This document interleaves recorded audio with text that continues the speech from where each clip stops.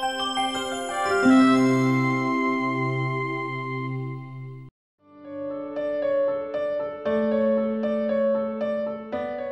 friends, today we are going to discuss about the weight loss surgery for reversal of diabetes type 2.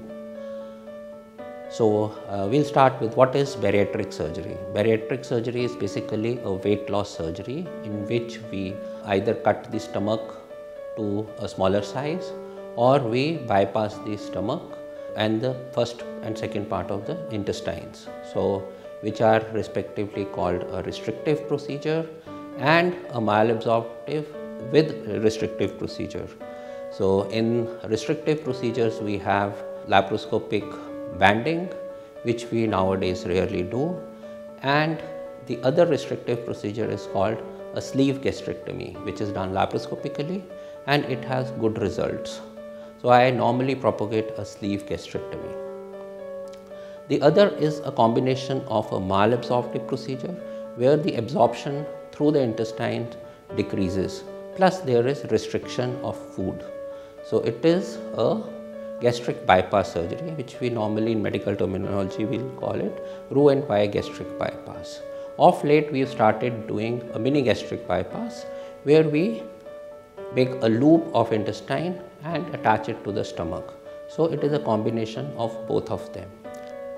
Nowadays what has happened is bariatric surgery is also called a metabolic surgery. What happened over a period of time is when we started doing bariatric surgery, the diabetic patients, their diabetes started improving or disappearing altogether.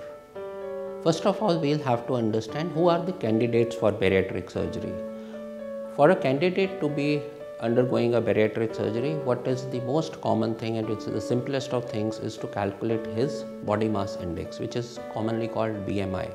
So patients who have a BMI of 32.5 plus comorbidities, may it be hypertension, may it be diabetes, may it be arthritis, may it be sleep apnea. A patient who has a BMI of 32.5 plus 2 comorbidities are actually candidates for bariatric surgery. Or their BMI is 37.5 with no comorbidity. These become the candidates for bariatric surgery. Now in past few years, once the metabolic surgery came in, the indications have actually expanded. The indications have expanded to patients who are say BMI of 30 to 35 and they have uncontrolled sugars. So these patients have become candidates for surgery because they have failed after intensive medical therapy to control the blood sugars. Their HbA1c is high.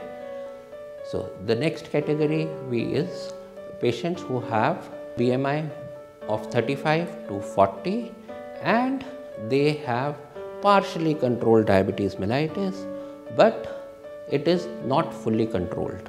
And patients who have a BMI of 40 plus, even if they have well controlled diabetes on medicines, are candidates because diabetes in such patients can be completely reversed. What are the complications of bariatric surgery? The most common thing after bariatric surgery is deficiencies of vitamins. We are deficient in vitamins because the amount of food which we are eating is less. So we will need to supplement the vitamins. Then we eat less of calcium because we are eating less food and less trace elements. So these need to be replaced. Other complications can be categorized into immediate, post-operative and late complications. The immediate post-operative is related to the surgery. There can be a leak from the anastomotic side, the sleeve can become tighter or the gastrojejunostomy can leak.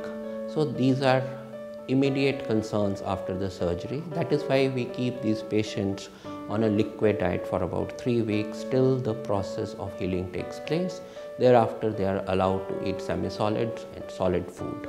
Late complications are at times there is a stricture at the anastomotic site, the patients can form ulcers at the anastomotic site which can most of the times be treated with medication. Rarely patients can develop what we call as a dumping syndrome. If they eat too much of carbohydrates, immediately they will start perspiring, but these can be taken care of very easily with our dietary needs and dietary restrictions which we put on the patients. If patients follow them, they will rarely have such complications. I would like to conclude in the end that bariatric surgery has come a long way.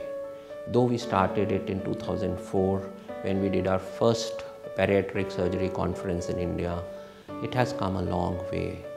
The procedures have become standardized, the results have become standardized, and now we've started doing metabolic surgery, learning from our bariatric surgery experience.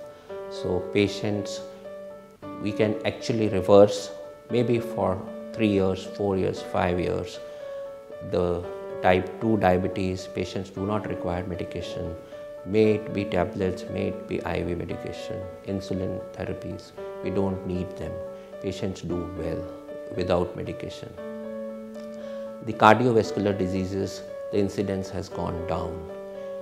The risk of cancers have gone down. So there is now a treatment for metabolic syndrome. The blood pressure comes back to normal without medication. So it has increased the indications of bariatric and metabolic surgery in the recent past.